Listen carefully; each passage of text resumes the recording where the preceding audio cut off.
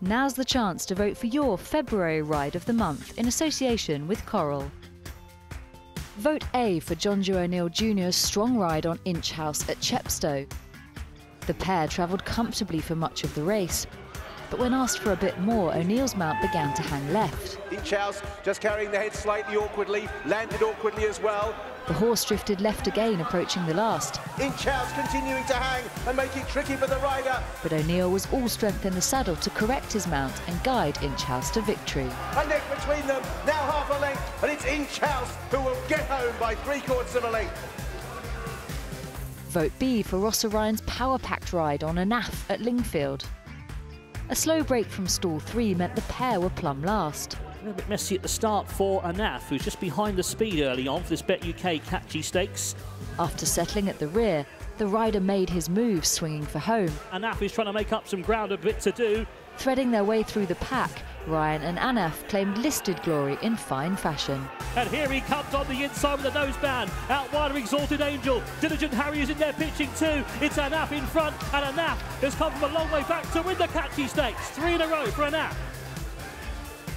Vote C for Jamie Spencer's commanding ride on Spring Promise at Lingfield. Spencer dictated the pace from the start, taking his mount to the lead. Choicia comes through together with Spring Promise, and these two, the market principals, head 1 and 2 towards the first bend. Turning for home, the duo had the advantage, spearheading a group of 4. In the closing stages, Spencer and Spring Promise were pressed on both sides, but battled on well to come out on top. In the middle is Spring Promise, Choicia far side, Punterell this side. As they hit the line, it is Spring Promise. Vote D for Sean Quinlan's brilliant ride on Bertie's Wish at Sedgefield. Quinlan had to use all his strength to guide the hard-pulling Bertie's Wish around the first bend. Wide outside and looking rather keen now, Bertie's Wish. The horse continued to go the long way around. Looking unsteerable, Bertie's Wish, into that turn. But despite complications, Quinlan controlled his mount well and kept Bertie's Wish straight in the closing stages to claim victory. Bertie's Wish will perhaps wanting to stop a little bit. He's raced with a choke out. He hasn't been straightforward, but Bertie's Wish has won it. Vote E for Jack Tudor's tenacious ride on Kitty's Light in the Ida Chase at Newcastle. Kitty's Light never seemed to be travelling best, and a mistake in the back straight saw Tudor come off the bridle. Kitty's Light wasn't particularly good there, hit it quite hard.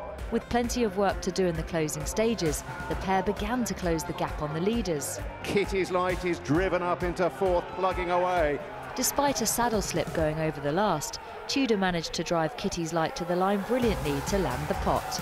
Kitty's Light comes alongside, inches ahead. Kitty's Light now forging on from the Galloping Bear, and it's going to be back-to-back wins at the Ida for Christian Williams. Kitty's Light, too strong for the Galloping Bear. Simply visit attheraces.com/ride to cast your vote and be in with a chance of winning a £100 funded betting account courtesy of Coral. Voting closes at 11 p.m. on Sunday the 12th of March.